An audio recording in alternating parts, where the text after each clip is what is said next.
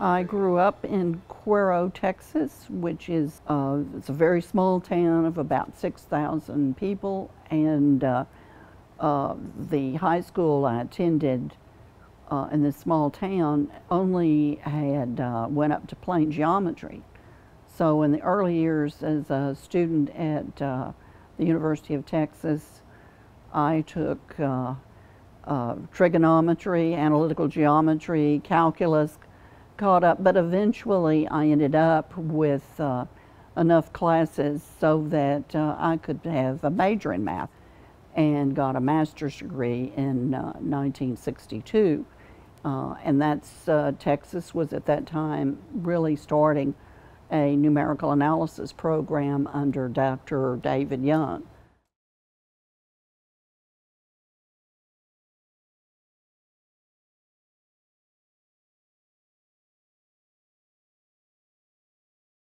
It was, so for my early part of my career after my PhD, I did a lot of theoretical work. Having computer time, computer cycles was very difficult to come by and very costly. And so when, in fact, I was in Houston working, doing some research, even after I finished my PhD, at Rice, I would frequently put boxes of punch cards on a bus to be sent to run to some of the machines here at UT.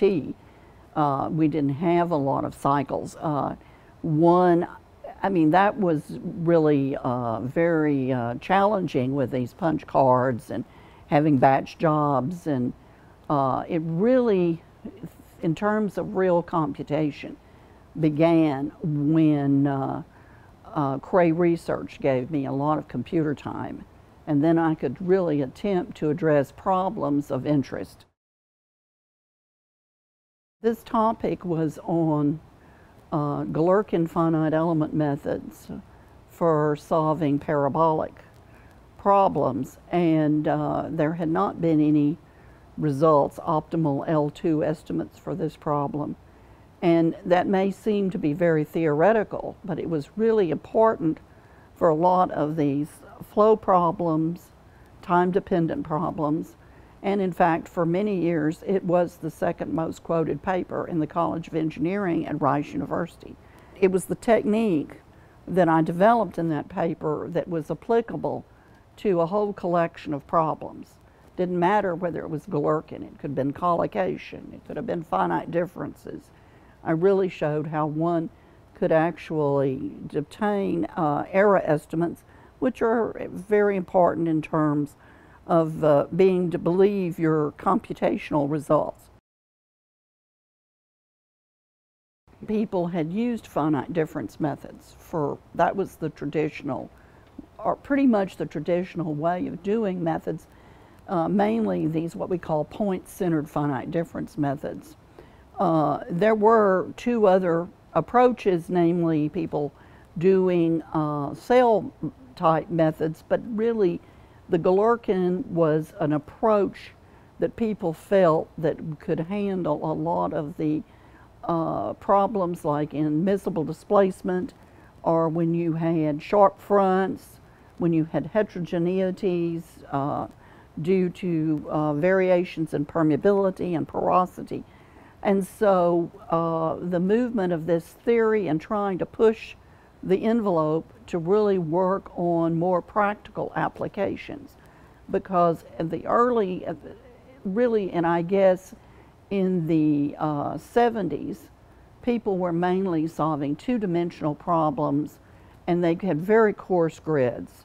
And so being able to do better approximations, they led to doing these finite element methods. And this Galerkin approximation that I referred to was really a beginning in trying to analyze these types of applications.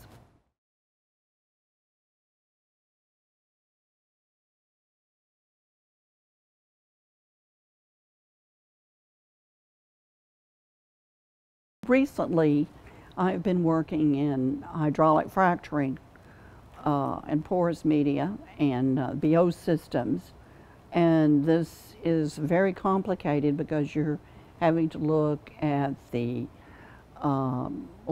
growth of these fractures, and how do you connect fluid in the fracture and fluid in the reservoir.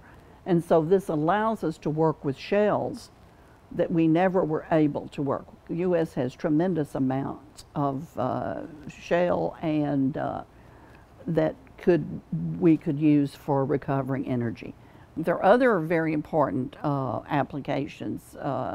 For example, storms in bays and estuaries. I've worked on the modeling of Lake Pontchartrain and cleaning up some of the environmental modeling aspects of that.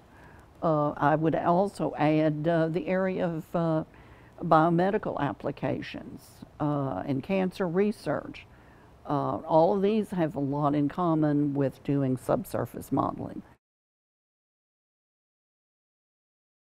I think the three real major accomplishments that I'm most proud of was being a founding member of the activity group in computational geosciences. Also being one of the co-managing editors of Computational Geosciences, the journal. And then third would be, of course, my election to the National Academy of Engineering. That, and also the election to, or selection at Colorado School of Mines. I mean, receiving an honorary doctorate is really quite awesome. Though I have others like the von Neumann medal too, was very, very important to me.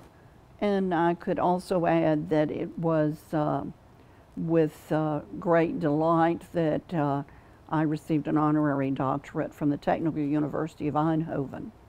One little interesting story about the Eindhoven trip was friends of mine were so excited that I was going to get to meet the Queen, and that this was a special year for the Technical University of Eindhoven, that the state of Texas legislature passed a proclamation honoring Eindhoven, and also a flag that flew on the state capital of Texas was given to me to present to the rector of Eindhoven, that was signed, and that in fact it had flown on the top of the Capitol in Austin, Texas. A real challenge in training young researchers is that, one, in education, we tend to focus in a disciplinary setting. We tend, in many of the disciplines, to be very, very focused on what the students what they have learned in their education. And then we throw them into an environment where you really need to be multidisciplinary. So I think certainly at the PhD level, having postdoc programs where the postdocs can go and work with a group where they do have multidisciplinary topics, and being able to see what are the crossover issues. That, and having students and young people see this, really gives them a breadth that they would not find if they're just working in their specific environment or a specific disciplinary environment. One expression I tell many of the postdocs that work for me, there's always someone around the corner, another room, that can do it better. But we have to constantly be looking to see how can we improve. Where can you really come up with something that is different and unique, that makes you valuable when a certain opportunity presents itself that you find exciting and can be interesting to what you may pursue in a career. Take an opportunity, take a chance.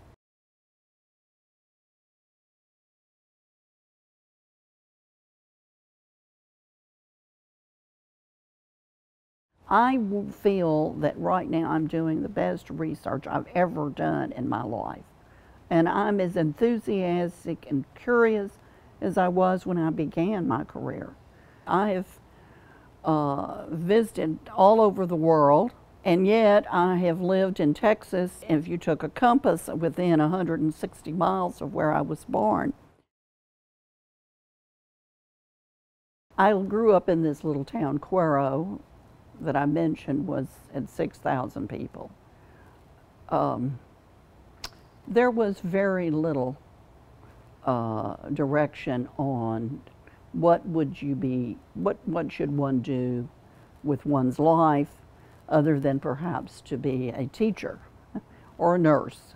And so that's one of the things I have been very concerned about, is that young people in these small rural communities to know what are the opportunities, what can women do, that